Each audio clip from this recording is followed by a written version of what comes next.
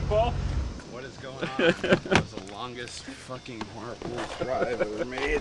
How come you're so late for your own interview? Oh, dude, I can't even explain it. My car is fucked up, and just took a long time to drive to Kansas City. I got a late start. I woke up kind of late, so You're copping to it. yeah, It's you know. just- I wasn't expecting this right when it pulled up. Holy shit. So, you know, what does Slipknot mean to you, Paul? It's my life, you know. That's it. It's everything. It's everything to me. You know, I mean, without Slipknot, I'd be probably sleeping on someone's couch working at the old bar I used to work at. You've been playing music since you were a kid, right? Yeah.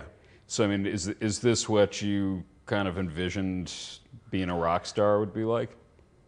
I had never knew what being a rock star would be like. You know, I still don't know. I mean, I don't really consider myself a rock star, but obviously, I guess I am. I don't know,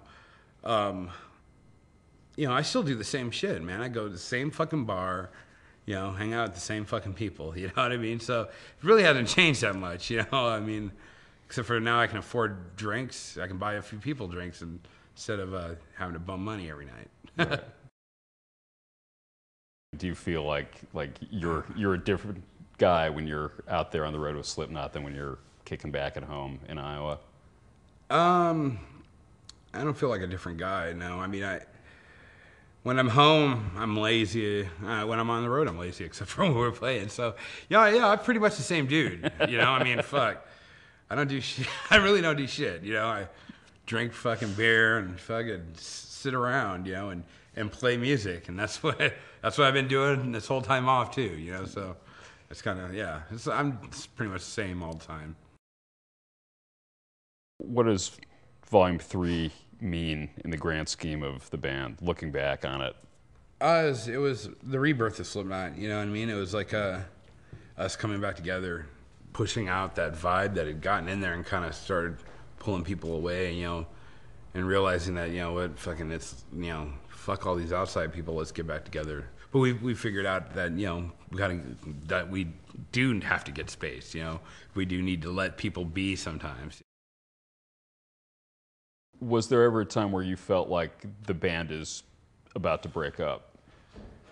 I mean, to be honest, there's been times, where I thought, I don't know if it's going to happen, and it was never anything. I mean, I've never ever wanted to quit the band or leave the band, so it's always been, worried about other people, if they were going to leave or do other things, and that's just, whatever, instead of, and we were still actually really solid, I mean, I think it was just a lot of people just kind of, tripping out about different little small shit. And when we actually talked and got together, realized that, everything else wasn't that big of a deal. When it started out, it was just kind of a weird thing, It started out with Sean, like he had that clown mask and wore it at practice one day, and it just was fucking creepy, like the whole time he wouldn't take it off. We're like, dude, you're fucking, you can't tell what he's looking, what he's thinking, or like if he's smiling, or what the fuck. It's just always like this fucking thing. It just freaked us out at practice. We're like, it's awesome. We went on from there. And it was kind of cool too back in the, cause back in the day you could do a show. We would do shows and we'd come back in without the mask. People wouldn't even know, we're in the band. Right. Tell us if we sucked or not. We'd get honest answers, Oh, that band fucking ruled, or that band was the worst band I've ever seen. Right. And then they would have no idea they were telling us that. It's kind of cool. Do you think that Slipknot could have come out of anywhere else, or do you think that there's a specific kind of Iowa, Des Moines vibe? Yeah, it's definitely an Iowa thing. I know it is because of the, I mean that's where we got our work ethic, because fuck, no one wants to come. No A&R guy is going to come out here. Fucking dude, it was impossible to get anybody to come see a fucking show. Even Chicago, they were bitching about it. Like, fuck, going to Chicago was a pain in the ass. It's like, fucking Des Moines, there was no chance. It's like, so we had to work and work and work, and actually prove ourselves.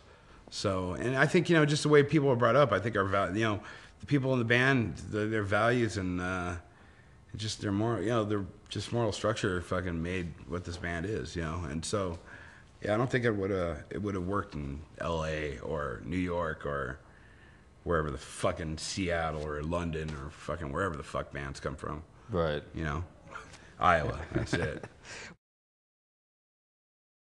I can only speak for myself, but I mean, to me, it's just the greatest thing that ever happened in my life. And, you know, so there's no, you know, when we started the band, I felt it, you know, right when we started it, and it still feels the same. So, you know, I mean, I'm having time of my life. And you feel like the band has pretty much stayed true to the original idea, original concept, and what you guys are trying to get across?